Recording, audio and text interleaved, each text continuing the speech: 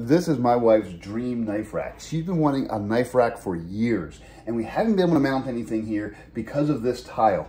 I finally figured out a knife rack that's going to be strong enough to stay up and a method to mount this thing onto nice smooth tile without drilling any holes.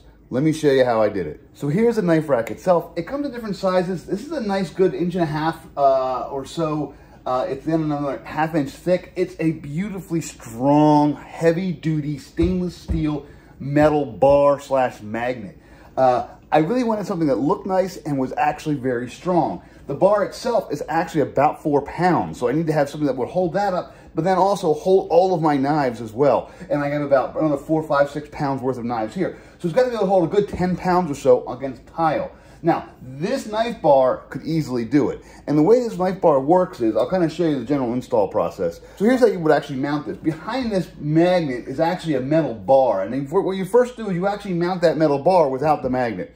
And the metal bar just goes up with 2 holes. So you drill screws right into the wall. If you have drywall or wood studs or whatever you have back there, you can just use that without any of this extra stuff. But I had tile, like physical tile, fancy shiny tile that I could not mount screws against. And you can see I even tried. I even have a couple holes here, but I would either miss the studs or I would get just flat drywall and the anchors would fall out. So it's actually kind of difficult to just put something this heavy duty into tile because you don't know what you're going to have behind it. The trick is this tape. This is super heavy duty Scotch brand mounting tape. This is double-sided tape.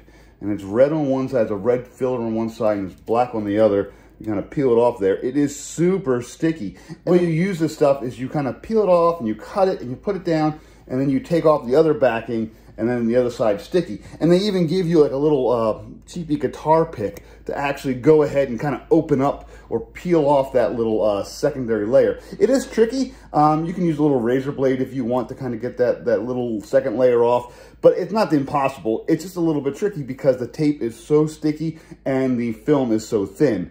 But the key thing about this tape is it's super strong. So I went ahead and put tape strips all along the back of the metal bar back there. And then I measured it and made sure it would fit, made sure it was nice and level, and I just stuck the metal bar to that tile, and I pressed it in place for about a minute, and then I let it rest for about 24 to 48 hours. I want to say it was like a day and a half. I let it rest because this tape kind of has to bond. The longer it bonds, the stronger it's going to be. Once it bonded, I took this metal bar, and it's a super, super strong magnet. You put it up and just bang, it's in.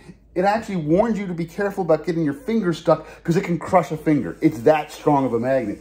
Now that it's up there, I don't know if I could ever get it off. I might use a screwdriver to actually pry it off the magnet. The only thing keeping this thing up is magnetism. It is magnetized to the metal bar, and the metal bar is held on with this super duper mounting tape. Now that it's up here, it holds plenty of our knives just fine. It doesn't shake, it doesn't wobble. It is wonderfully balanced. It looks beautiful.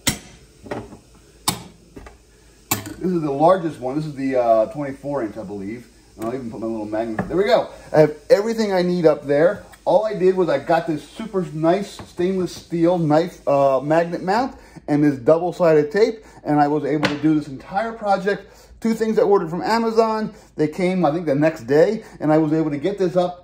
The longest part is putting the tape on the bar, sticking it up there, and giving it a day or 2 to rest. But then, ta-da, we have a beautiful knife rack, just like in the professional kitchens. It looks great, highly recommended.